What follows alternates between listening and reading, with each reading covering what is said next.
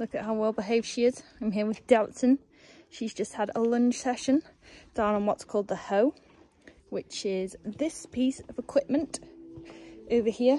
We'll bring you a clip of it in action today, but basically it goes like round the back and then it comes in between the legs and connects to the bit, and it just encourages them to really stretch down and stretch out all those muscles, which is a really important thing for them all to do.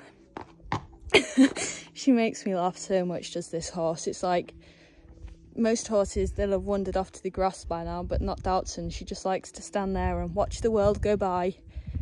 She's also pretty puffed since her session, but she has been walked off.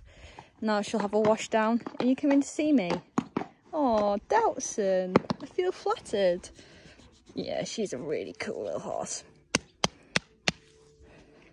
She's such a character. Quite a quiet character, but a character all the same. As they say, it's always the quiet ones, and that's definitely the case with Doutzen. Good girl.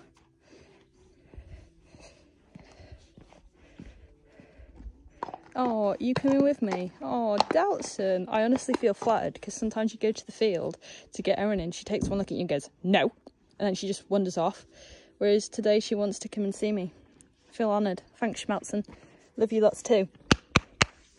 But yeah, they're all such characters, such individuals. Doutzen, yeah, she often looks quite gormless and just sort of stands around like this, but that's just her, it's just what she does.